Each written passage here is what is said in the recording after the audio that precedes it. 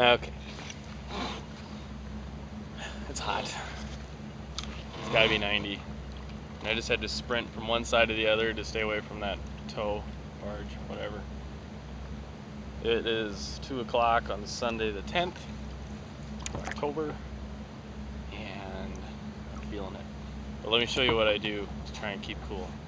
Okay, number one, you do the hat dip, and you gather up your hat because you don't want the brim to get real wet because then it gets deformed. And let's see. Okay, hold on to the string so that you can flip it out of your way. Just a little dipping. Okay. And you want to try and keep a little water in there because that feels good. All right, so then you flip it, and then if you're lucky, a little goes down between your shoulder blades. There it is. That's nice. And the other thing you do is get your gloves. You get them wet. You put them in the water for a little while. Think about life. Think, why am I doing this when it's 90 degrees out? That feels good. A lot of little arteries right there towards the skin, right at your wrists. So you do that, then you got wet hands. You do this. Oh, feels good. And you hope a little goes down your shirt.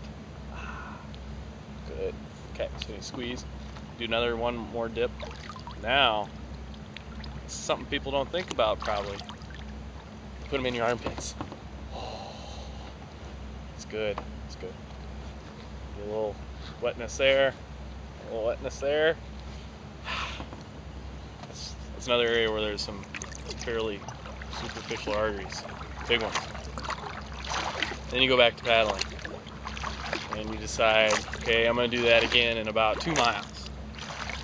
And that's what you do. That's what I do. I don't know if it works, but I'm still paddling, so haven't had a heat stroke yet. I don't plan on it. You also drink lots of water.